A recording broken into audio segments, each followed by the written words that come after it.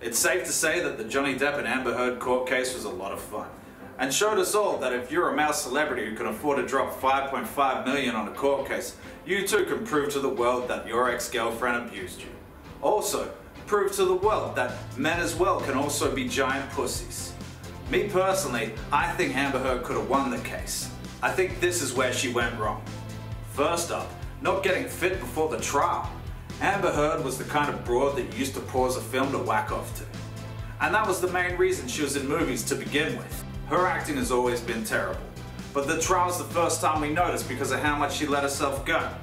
We've always been hypnotized by her hot chick energy, but if she brought that hot chick energy to the trial, she would have won for sure. Instead, she rocks up average weight, dressed like Hillary Clinton with no makeup. Yeah, Hillary Clinton, the broad that lost to Trump. Trump, a well-known sex pest. You know, I'm automatically attracted to beautiful. I just start kissing them. It's like a magnet. I don't even wait. And when you're a star, they let you do it. You can do anything. Whatever you want. Grab them by the pussy. Yeah, she lost to that guy. Do you know how unlikable you'd have to be to lose to Trump as a woman at the peak of woke culture?